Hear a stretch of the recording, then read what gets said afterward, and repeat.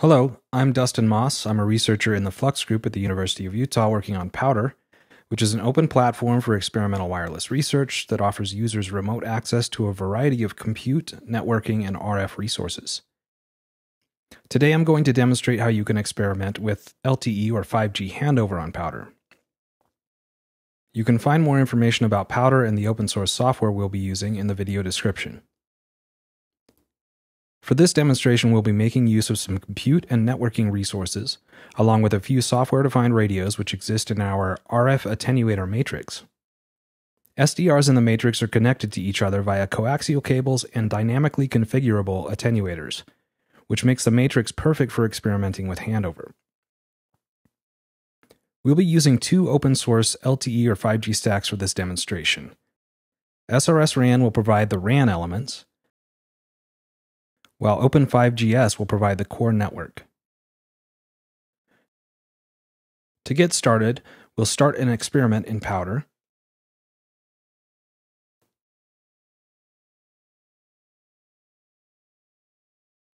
And switch to the srsRAN handover profile.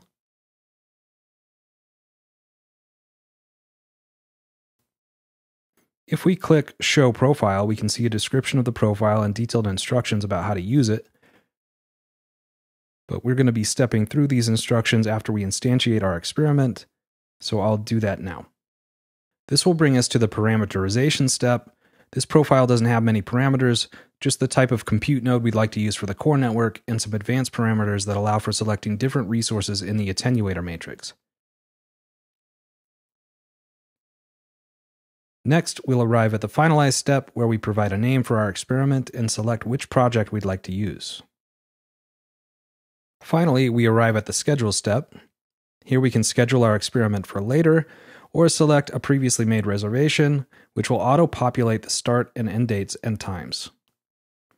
We'll use the defaults in this case, which will start the experiment immediately and set the end time to 16 hours from now. It will be a few minutes before our experiment becomes ready, and after that we'll have to wait for some startup scripts to finish installing and configuring srsRAN and Open5GS. The list view of our experiment will indicate when they are finished. While we're waiting, let's take a look at the topology of our experiment. You can see that we have 4 nodes in total. The nodes labeled ENB1, ENB2, and UE are all NUC compute nodes with B210 SDRs attached. The B210s are wired into the attenuator matrix, and the links between the UE and the 2 eNode Bs are paths in that matrix. These nodes will serve as our RAN elements in this demonstration. The node labeled CN is a D740 compute node, which the profile is configured to have a LAN link to each eNode B. This node will serve as the core network node in our experiment, and the links between it and the eNode Bs will support the S1 interfaces. Okay, looking back at the list view, we can see that the startup scripts have finished. Now we'll step through the instructions in the profile. But as an overview, the UE will start out camped on eNode B1 with the matrix path corresponding to the downlink between eNode B1 and the UE being unattenuated. eNode B2 will be running at the same time, but will attenuate its downlink to the UE to simulate the UE being out of range. Then we'll introduce some attenuation for the eNode B1 downlink, simulating the UE moving further from eNode B1. And finally, we'll incrementally reduce the attenuation for the eNode B2 downlink, simulating the UE moving closer to eNode B2. At some point, the UE will start reporting better downlink signal for eNode B2 than for eNode B1, and eventually a handover from eNode B1 to eNode B2 will be triggered. With that in mind, let's log into each of the nodes in our experiment.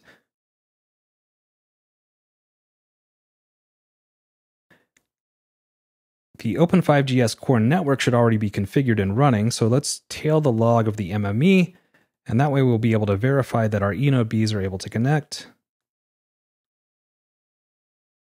Next, we'll start up the eNode Bs.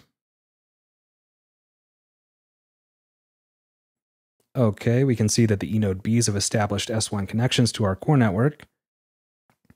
Before we start our UE, we'll attenuate the eNode B2 downlink and make sure that the eNode B1 downlink is unattenuated. In order to do this, we'll use a command line tool provided by the profile to identify and adjust the attenuators in our experiment. This tool can be used on any node in our experiment, but we'll run it from the CN node. We'll use the L flag to produce a list of node pairs and corresponding attenuator IDs. Here's the output for our experiment. In this case, NUC1, NUC2, and NUC4 are the nodes corresponding to the UE, eNode B1, and eNode B2 respectively. In the row containing NUC1 and NUC4, the first attenuator ID, 4, represents the path from the first node, NUC1, or the UE, to the second, NUC4, or eNode B2, while the second ID, 35, represents the path from the second node, NUC4, or eNode B2, to the first, NUC1, or the UE. So we'll set attenuator ID 35 to 40 to start in order to simulate the UE being significantly further away from eNode B2 than eNode B1. We'll also make sure that the eNode B1 downlink is unattenuated by setting ID 33 to 0. Okay, now let's start up our UE. We can see it quickly sync with eNode B1. If we input T into standard in on the UE, it will start to print some cell metrics to standard out. The physical cell identifier and reference signal receive power columns in the signal section will be of interest. They're represented by PCI and srsRP respectively.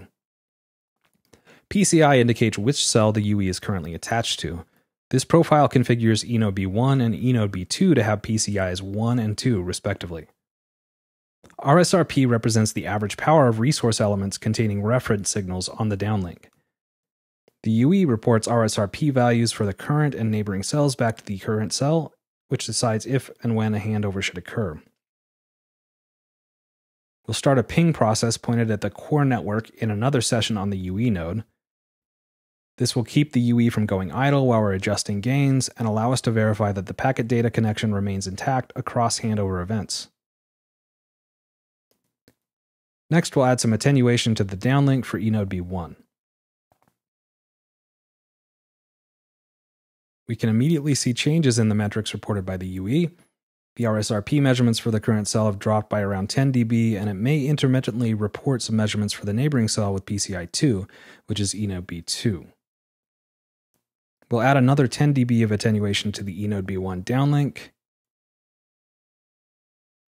We'll see that the srsRP for that cell decreases again, and now the UE is consistently reporting srsRP measurements for eNode B2, the neighboring cell.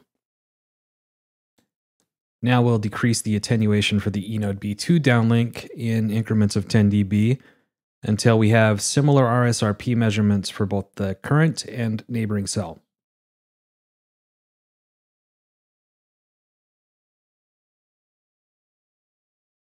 At this point, another 10 dB reduction in attenuation for the eNode B2 downlink should trigger a handover.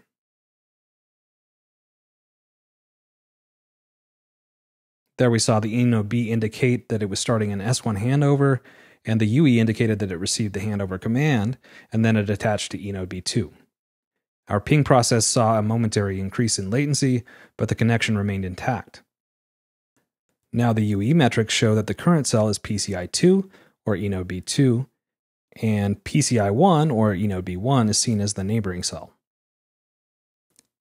We can reverse the handover real quick by once again increasing the attenuation for the eNode B2 downlink.